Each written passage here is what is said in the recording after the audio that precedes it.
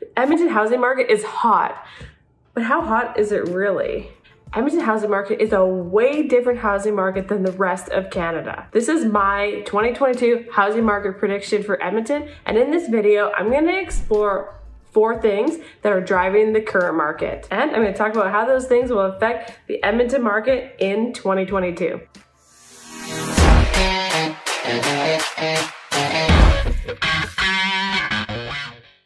I'm Jenn McPhillamey with RE/MAX River City, and in this video, I'm answering these questions. Is everything selling above list? Is the condo market finally going to improve this year? What factors are creating the current market conditions? Is there anything I should be worried about? Is there? Let's take a look at single family homes for 2022 so far. So in Edmonton, single family homes are selling for an average of 99% of list price. If you're in the market in 2019, it was probably feeling more like 95% of list price. If we just look at what they're selling for last year, it's only 97% of list. 2% is huge. Now remember, this is an average, so there are a lot of properties still selling above list, but not all properties. In Edmonton, so far this year, 22% of homes have sold above list price. The amount above list price on average is $14,000. Whereas in 2021, in the same period, only 10% of homes are selling above list price. And the average above list was only $9,000. Trend alert. So though you may not have to pay above list price for every home that's for sale in the market, basically anything good is selling for list price or better. And by move-in ready, I mean things with not a lot of wear and tear, very clean, less things for the buyer to do once they take possession of the home. Moving on to question number 2. I kind of answered this before. Will the condo market improve in 2022? The short answer is yes, but not maybe as much as a condo seller would hope. So going back to 2019, the new listings to sold ratio in January was 28%. When we compare it to this January, that is up quite a bit to 38%. Yeah, I know these aren't huge numbers, but it is an improvement. So the average sale price for condos in 2021 was $216,550. Now that's already up in 2022. So far this year, the average is $224,566. Question number 3.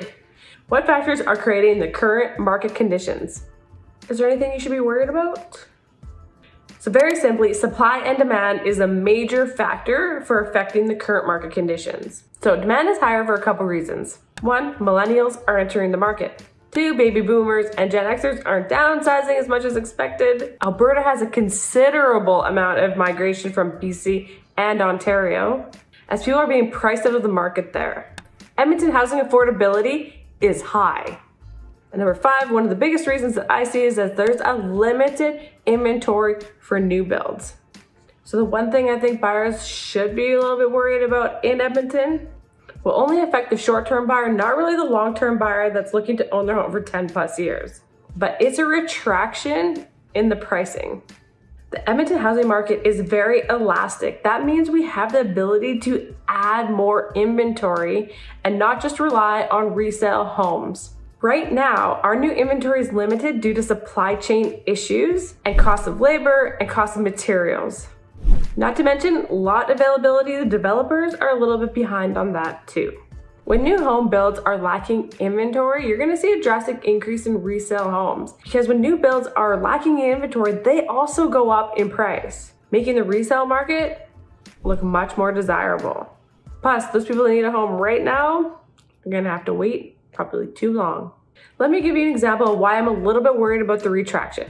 We're gonna go back to 2015-2016 market. And let's take the community of Rutherford, for example. It's in the Southwest, and most of the homes built there were like 2005 to 2007 range. And this is also a community that's near the new development areas where they'll be competing with a lot of new build homes. In 2015-2016, the average selling price for like a 2,000 to 2,500 square foot front attached garage home was about $525,000. At the time, there wasn't a lot of builder inventory around that price range for the same thing. So the inventory that was there was either priced higher or there was just no availability. Now moving into 2019-2020 season, when the home builders have caught up and they have a bunch of inventory, they're slashing prices, this really affected that community in particular. That same home type was selling on average for $485,000 during that time. That's simply because people could get the same kind of home brand new for either the same price, because the builders would drop their prices so much, or a tiny bit more. And if it's just a little bit more, why wouldn't you want a new home versus a used one in relatively the same area? So finally, here we are. My prediction for 2022 Edmonton housing market. What will happen in the Edmonton housing market in 2022? Well, no one has a crystal ball. So I'm gonna take my best guess based on the information I know today and what I think is going to be happening in the future. That's prediction. I mean, who would have expected the housing market to soar during the pandemic? We never had a pandemic before, so no one really knew what was gonna happen. I don't know if there's another pandemic that would create the same situation, but hopefully we'll never find out. Here we go. It's gonna be a seller's market. It's gonna be a seller's market for almost all single-family detached homes in 2022. Condos will still be a buyer's market. There'll be some condo types that will feel the effects of the single-family home seller's market, like duplexes that are condominiumized or townhouses, but apartment-style condos are still gonna be a buyer's market. Now, should the price of single-family homes go up so much that the affordability of them is just unreachable for first-time home buyers, we will see even more improvement in the apartment-style condo market. What does this mean for sellers? If you are thinking of selling, now is the time to get your house on the market. And it's still important to make sure that it's a well-maintained, clean, well-presented home so you can get the maximum amount of money for that home.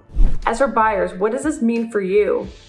This is a pretty big step change from what we're used to in Edmonton, where buyers were more in the driver's seat than the sellers. So buyers, what you need to be ready for.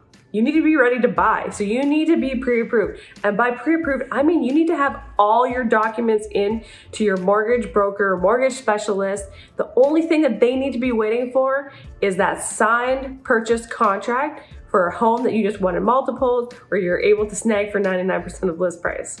There's literally no point in looking for a home unless you're financially ready this year. You will not get it. You simply won't. Unfortunately, as the market continues to get more and more competitive, buyers may have to consider dropping some of their due diligences like property inspection or financing condition. You really are going to want to explore the risks that brings to you as a buyer, because it's really not that ideal to drop those. But to get a home, you might have to. As a buyer, you're going to have to prepare for how much above list price you're willing to pay. Gone are the times where you're going to be looking 10 or 20,000 above the maximum price that you can afford because you're hoping to get a deal. Remember I said, right now the average is 99% of list price is the average what people are selling their homes for. All the good ones, probably the ones that you want, are selling at list or better. So be prepared for that. Another important point for buyers is that not all sellers are looking for the best price. For sellers, the contract is looked as a whole. So your due diligence, the contingencies in the contract, the deposit, the possession, the goods included, all of that stuff matters for the seller, or at least some sellers. It's really important to work with a realtor to be able to help you navigate through this tricky time of buying a home. As a buyer seller, it's really important to keep your finger on the pulse for the market. Things are changing literally weekly. It's crazy. So if you want to kind of know what's happening in the market, every Wednesday on my Instagram page, my dog and I partner up and we are giving you a Mila market update for Edmonton. And I'm going to tell you about what kind of inventory we have, what's selling, what's pending, what's going above list price. It's a really great way to kind of get a feel for what's happening in the market. If you're thinking of selling and want to know how much your home will go for in the current market conditions, go ahead and reach out to me. I would be happy to provide you with a market evaluation. There is a link to a form in the description below, or you can message me directly. And all you buyers that are ready to go, you're pre-approved and you just can't find the house and you need a realtor to help you, message me. I am here to help you. I'm able to think outside the box to help you secure that home in this crazy market. You need that right now. Anyway, 2022 is gonna be wild, so buckle up and I'll see you in the next one. Bye.